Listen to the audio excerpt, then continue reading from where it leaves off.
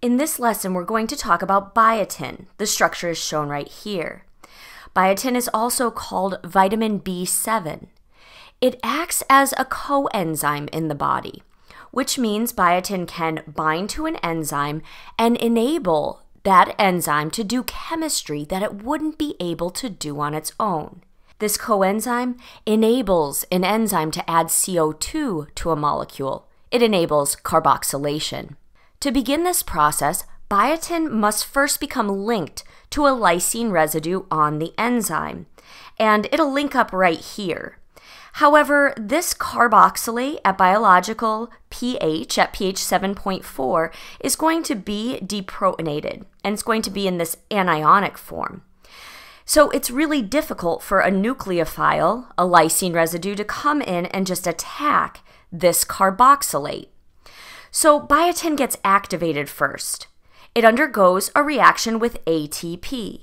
In this reaction, biotin is going to become bound to this entire piece of the molecule. So this carboxylate will attack this phosphorus atom, kicking off pyrophosphate, which is two phosphate groups linked together. So we can show our first arrow making the bond to phosphorus, and then we'll kick off pyrophosphate as a leaving group. And now our carboxylate has formed an anhydride linkage, and it has the whole AMP piece attached. The carbonyl of this anhydride is much more easily attacked now by a lysine on the enzyme because this is a great leaving group. Let's look at that process now. Here's our enzyme-bound lysine. It's easier to show the mechanism in one step when the lysine side chain is not charged. Let's bring in a basic amino acid residue to deprotonate lysine while a lone pair on nitrogen attacks at this carbonyl. So this attack is facilitated by a basic amino acid residue, which removes a proton from the lysine. And we can show the electrons from this bond that are left behind, making the new bond to this carbonyl. This will form a tetrahedral intermediate, pushing the electrons up onto oxygen. They'll swing back down, and I'm going to use a biochemical shorthand to just show the bond breaking to the AMP group. So these two arrows represent a shorthand of two distinct steps. The first, where the nitrogen attacks here, and these electrons push up onto oxygen, forming a tetrahedral intermediate. In the second step, the electrons swing back down and kick off this group, but this is a perfectly acceptable abbreviation for that. Now, biotin is linked to the enzyme in an amide linkage here, and this enzyme is said to be biotinylated. Now, the biotin is going to react in such a way that a CO2 group is transferred onto this nitrogen and then can be transferred onto another molecule. I'm going to draw an abbreviated structure of biotin, and let's walk through that process. The process of introducing the CO2 group onto this nitrogen is going to begin by an enzyme residue, a basic enzyme residue, deprotonating this hydrogen atom here. But this molecule isn't very acidic. I don't know the pKa of biotin, but urea, which is just this here with NH2 groups on either side, so we need to add a group onto each nitrogen here. That has a pKa of 26.9, which really isn't very acidic. But in the active site, other enzyme residues can be carefully positioned to facilitate this proton becoming more acidic. And so we're actually going to have a positively charged lysine residue hanging out with this carbonyl here. The interaction of the carbonyl oxygen with this positively charged nitrogen is going to make this hydrogen atom much more acidic. Now a nearby basic enzyme residue can deprotonate this hydrogen atom, and we can push electrons all the way up until we get an ion pair between the lysine and this oxygen atom. So our lysine is still up here, positively charged. This enzyme residue now has a proton on it from biotin. And let's draw what biotin looks like. We're adding a double bond here and pushing these electrons up onto oxygen. And now this nitrogen is ready to attack a molecule of CO2. These electrons can swing down and this can grab the CO2 molecule, but it's not quite that simple.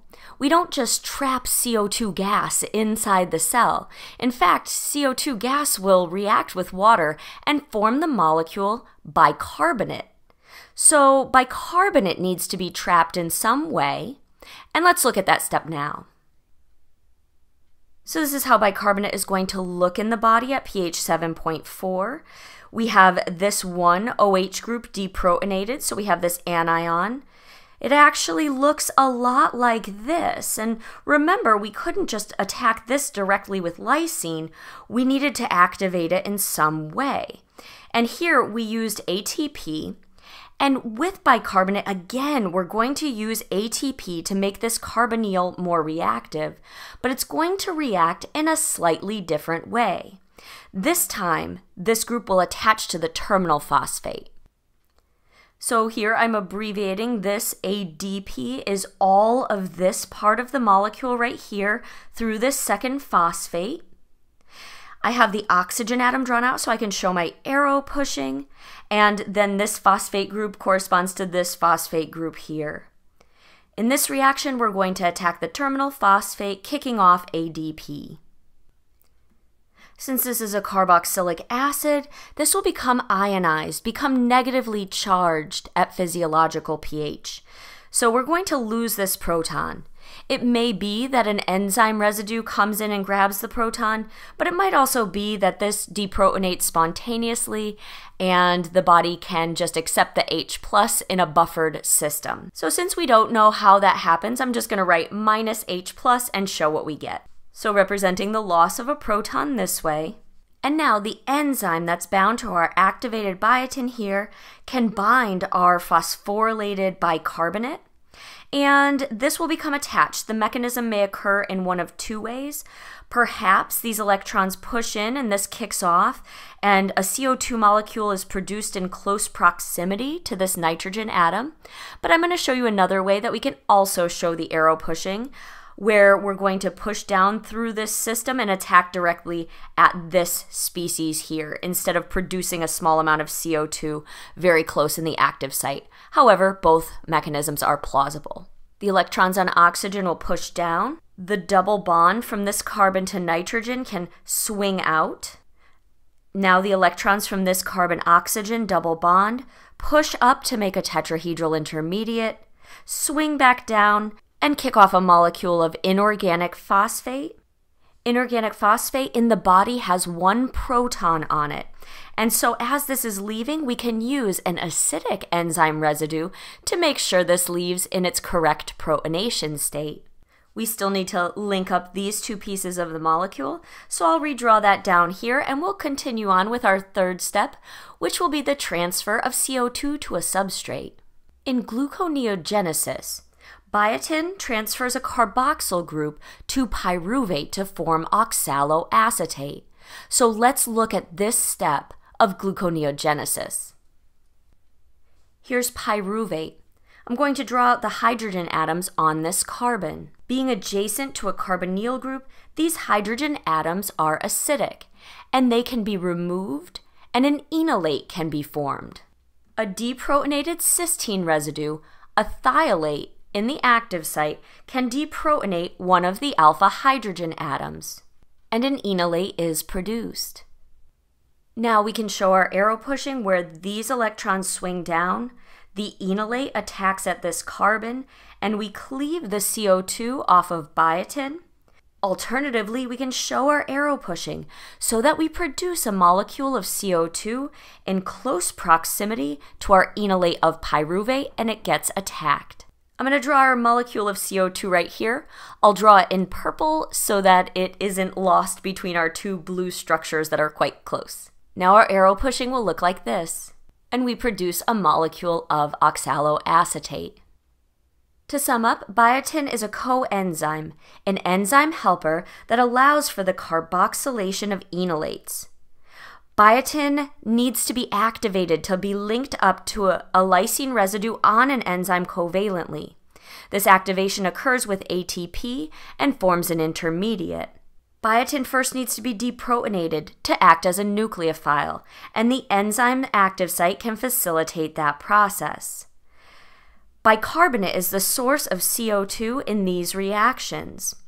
It first becomes activated by reacting with ATP, linking up with the phosphate, and then biotin can attack it, producing a molecule of inorganic phosphate and our carboxylated biotin. Enolization of a substrate allows for that substrate to become a nucleophile, trapping the CO2 produced from biotin and introducing a CO2 group onto the substrate.